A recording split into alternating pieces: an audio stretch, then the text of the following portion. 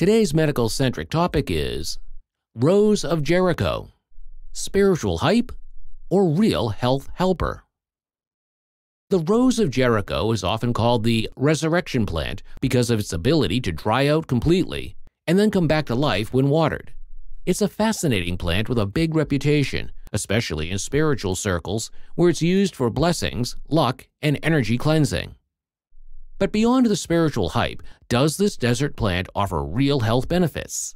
Let's look at the facts. What is the Rose of Jericho? The Rose of Jericho isn't a rose at all. It's a desert plant, Selaginella lepidophylla, native to Mexico and parts of the U.S., famous for surviving long periods without water. In dry conditions, it curls into a tight ball. When it meets moisture, it unfurls and appears to resurrect. This magical transformation is why it's used in many cultures for spiritual rituals.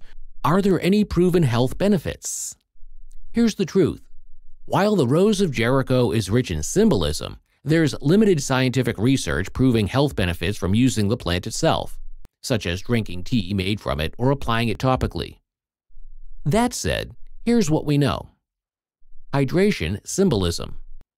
Its ability to resurrect when watered has made it a popular symbol of renewal and healing, but this is more symbolic than scientific.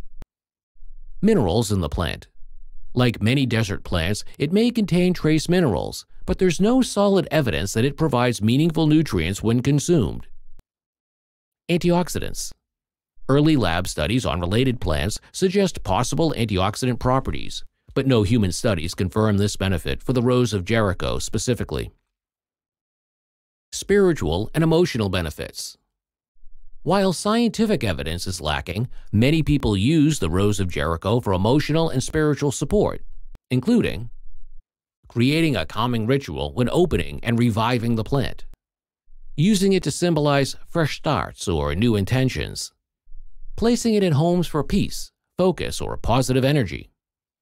In this sense, the Rose of Jericho can be a helpful mindfulness tool, even if its health claims aren't proven. What to avoid?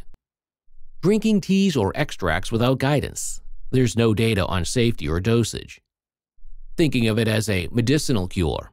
It's not a proven health supplement.